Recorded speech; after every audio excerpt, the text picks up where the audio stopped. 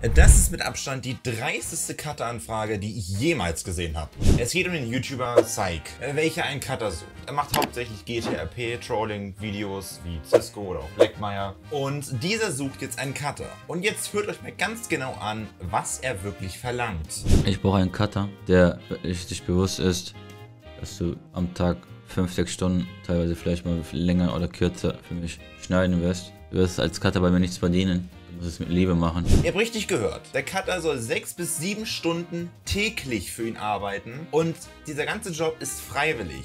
Es gibt keine Bezahlung. Das heißt, er verlangt von seinem Cutter, dass er einen Vollzeitjob ausübt, der nicht bezahlt wird. Es ist unglaublich. Und das ist jetzt nicht irgendein kleiner YouTuber. Nein, der hat über 100.000 Abonnenten auf seinem Hauptkanal. Somit, er könnte einen Cutter bezahlen. Aber will er nicht, weil er lieber seine Cutter ausbeutet und von ihnen einen Vollzeitjob verlangt, aber sie nicht bezahlt. Und wer jetzt sagt, dass es Leute gibt, die das mit Leidenschaft machen oder einfach nur um Erfahrung zu sammeln, es ist schön, dass es solche Leute gibt. Diese werden aber auch maximal eine Woche das mitmachen, bis sie keinen Bock mehr haben, weil sie kein Geld kriegen für ihre Arbeit. Dazu kann man auch Leidenschaft fürs Cutten haben und trotzdem Geld verlangen. Das ist bei 99% aller hauptberuflichen Cutter der Fall. Wenn ihr bei solchen Leuten euch bewerben wollt, dann macht es, jedoch werdet ihr am Ende nur ausgebeutet und ihr habt am Ende nichts davon. Ihr investiert eure gesamte Zeit darin und bekommt nicht mal Bezahlung, nicht mal Anerkennung, gar nichts. Sollte wirklich jemand sein Cutter geworden sein, hoffe ich, dass diese Person sehr schnell zur Gesinnung kommt und merkt, wie krass er überhaupt von ihm ausgebeutet wird. Weil das ist einfach nur dreist.